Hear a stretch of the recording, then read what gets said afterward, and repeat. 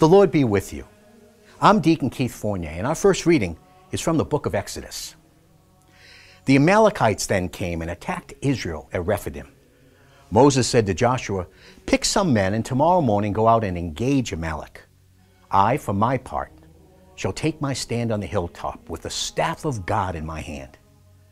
Joshua did as Moses had told him and went out to gauge Amalek, while Moses, Aaron, and Hur went up to the top of the hill. As long as Moses kept his arms raised, Israel had the advantage. When he let his arms fall, the advantage went to Amalek. But Moses' arms grew heavy, so they took a stone and put it under him, and on this he sat, with Aaron and Hur supporting his arms on each side. Thus his arms remained unwavering till sunset, and Joshua defeated Amalek, putting their people to the sword. In our response, from Psalm 121, I lift up my eyes to the mountains. From where is my help to come from?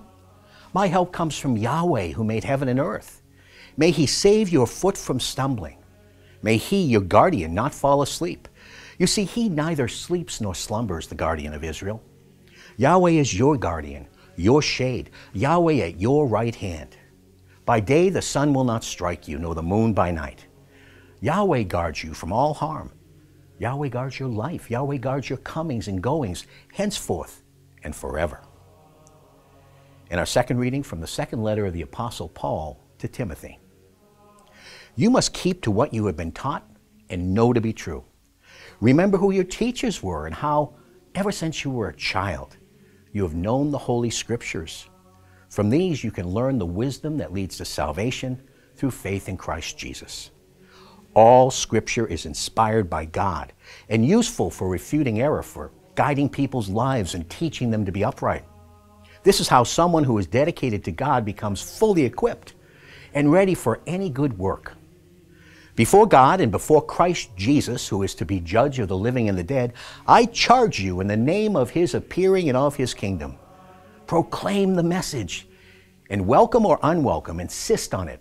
Refute falsehood, correct error, give encouragement, but do all with patience and with care to instruct. A reading from the Holy Gospel according to St. Luke. Then Jesus told them a parable about the need to pray continually and never lose heart. There was a judge in a certain town, he said, who had neither fear of God nor respect for anyone. In the same town there was also a widow who kept on coming to him and saying, "I want justice from you against my enemy." For a long time he refused, but at last he said to himself, "Even though I have neither fear of God nor respect for any human person, I must give this widow her just rights, since she keeps pestering me, or she will come and slap me in the face." And the Lord said, "You notice what the unjust judge has to say. Now will not God see justice done to his elect if they keep calling to him day and night, even though he still delays to help them? I promise you, he will see justice done to them, and done speedily. But when the Son of Man comes, will he find any faith on earth?" The Gospel of the Lord.